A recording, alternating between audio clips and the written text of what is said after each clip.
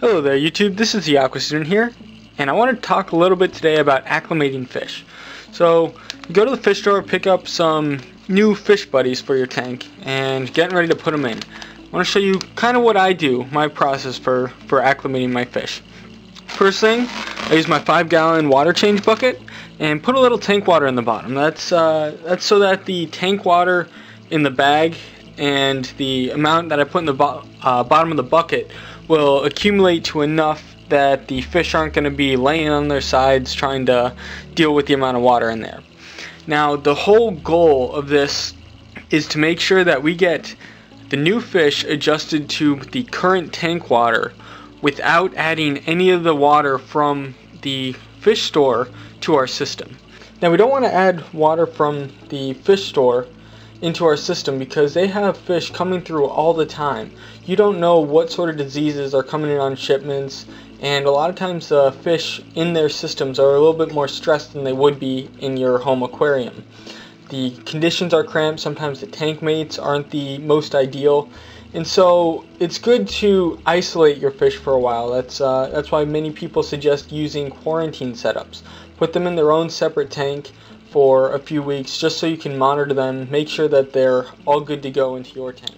So now that we have them all ready to go, we got some water, extra water in the bottom of the bucket, we can add the fish to a little bit of the tank water. This will start the acclimating process. So now that we have the fish in our 5-gallon bucket and the fish store water and tank water mix, what we're going to do is slowly add tank water. I usually like to use a small siphon hose or small air hose and add a little bit of tank water every few minutes or so. That'll slowly let the pH levels adjust and the temperature levels adjust. If you have more sensitive fish like discus or wild-caught fish, you might need to more slowly acclimate your new fishy friends. And to do that, you can use this air hose as well, or the siphon hose, and clamp it down. That way water will siphon out just as it would if it was unrestricted, but only a few drops will come in at a time. This is what's known as drip acclimating.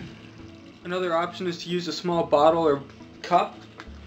Take a little bit of water at a time, maybe every 5 to 15 minutes or so, and add it to your acclimation bucket. After about an hour to 2 hours, depending on how sensitive the fish is, it should be ready to go into the tank. Once it's time to put the fish in the tank, you have a couple different options. You can use a cup to scoop them up, but then you get the fish store water into your tank, and that's not really ideal. You could try and bear claw it if you're very gentle. You can just scoop them up with your hand and place them in. If you have a large fish, like I've seen, I've personally done it with an Oscar fish, 12-inch Oscar fish. Use a washcloth or something and scoop underneath them and try and move them that way. Otherwise, you can just use a net. It's pretty easy. These guys were not netted at the fish store, so this will be the first time they're netted. You don't really want to net fish too often because it'll damage their slime protein.